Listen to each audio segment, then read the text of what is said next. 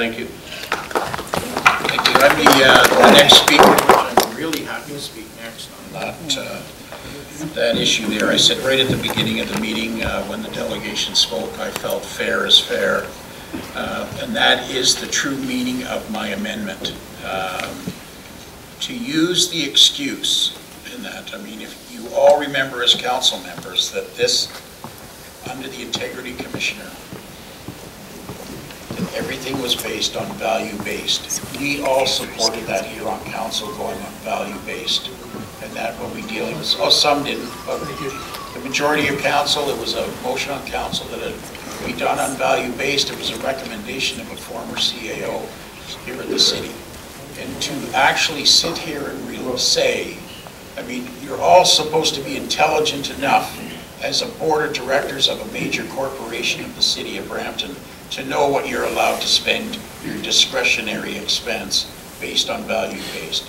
Taking your wife out to dinners and to theaters on private, non-sanctioned city events was never, absolutely never, part of my 29 years of this policy of the city. Neither was joining organizations that had absolutely nothing to do with the city of Brampton, and that you should have the intelligence to know that you shouldn't be expensing that to the city. If you want to join those organizations, you pay out of your pocket. If you want to take your spouse or family members to an event that is not a city-sanctioned event, you know that you're going there for your own personal pleasure, and the taxpayers of this city should not be paying for that. And that, bottom line, is the reason for my amendment.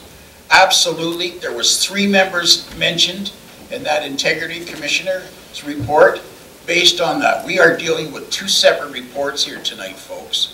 Or this afternoon, sorry, soon to be tonight, was the Deloitte report and the Integrity Commissioner's report. 2 separate reports. This motion deals with both of those reports. And my amendment is on the issue of the Integrity Commissioner's report. 3 named members. The penalty should be imposed exactly the same as them. I do have a seconder for the motion, and I don't know if they have a personal vendetta or not. I don't believe so.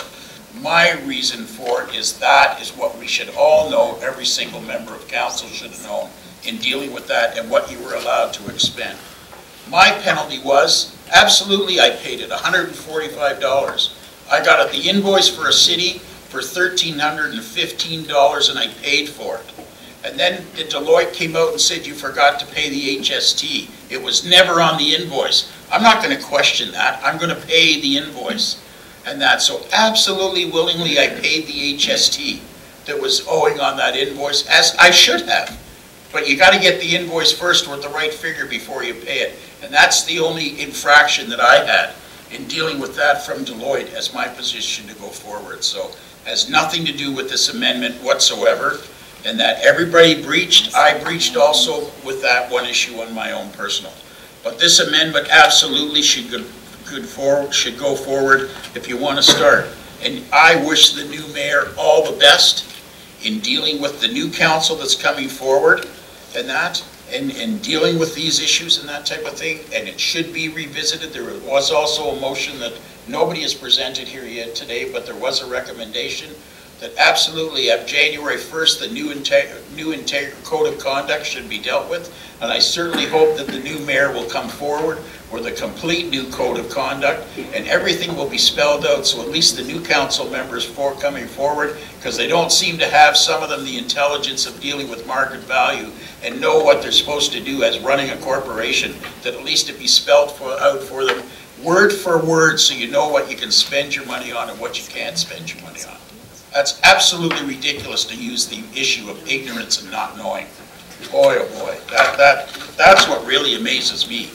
And that in dealing with it over the number of years that members of council have been on here and still thought that they can take advantage of the public and the taxpayer by their own personal gains.